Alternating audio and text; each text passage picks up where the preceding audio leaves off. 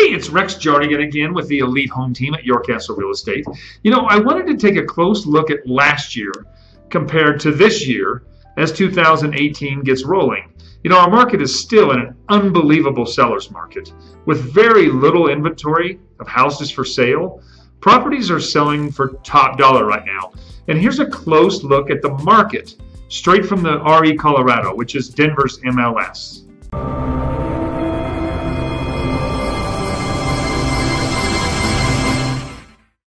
So in 2017, in January, we had 3,237 homes sell in Denver, so close. This year, there were 2,935 homes sell. That's down 9% for the number of homes that sold.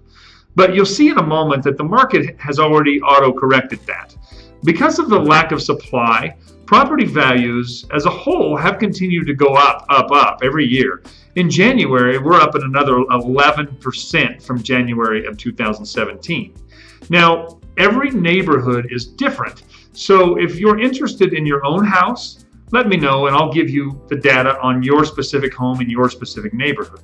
Now, we are seeing houses take a little bit longer to sell this year than last. Last year, the average days on market was 45. And this year, it's taking 53 days on average. So that's 8 days longer. It's really no big deal, but that's an interesting stat. Now, we're also seeing a lot more listings coming on the market this year in January than last year. Last year, there were 3,809 properties hit the market. This year, it's 4,200. So that's 10% more properties. So the fact that more homes are hitting the market is really important. That means that our inventory is going up.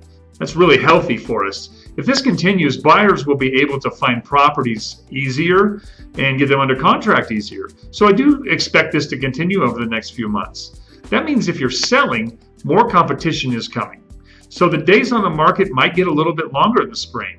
Listing in March will likely be better than later on in the spring, and you'll sell it faster for probably more amount of money at that point.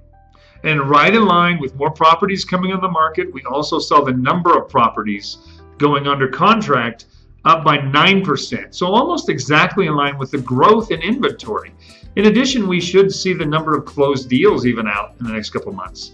So we should see quite an increase of closings from 2017.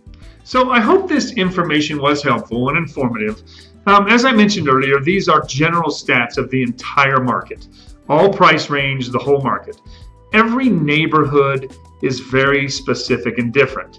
If you're interested in your neighborhood stats, let me know. I'll be glad to share those with you.